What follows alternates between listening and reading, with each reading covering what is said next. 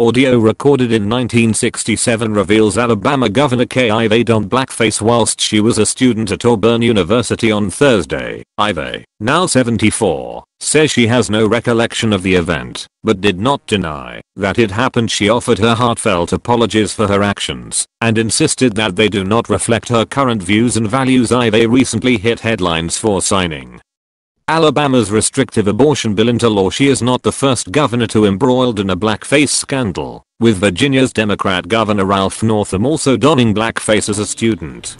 I offer my heartfelt apologies for my participation in something from 52 years ago that I find deeply regrettable. I will do all I can going forward to help show the nation that the Alabama of today is a far cry from the Alabama of the 1960s. We have come a long way. More Alabamians are working today than at any other point in our state's history. The hardworking men and women of our state are helping to attract a vast array of business and industry, creating a booming economy. We are supporting life-altering research. Truly, Alabamians are changing the world.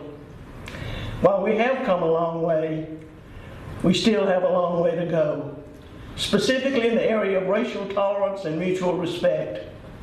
I assure each of you that I will continue exhausting every effort to meet the unmet needs of this state. Alabamians will continue to be at the forefront of defining our promising future. I am proud to serve each and every one of you, and I love this state we all call home. May God continue to bless each of you and the great state of Alabama.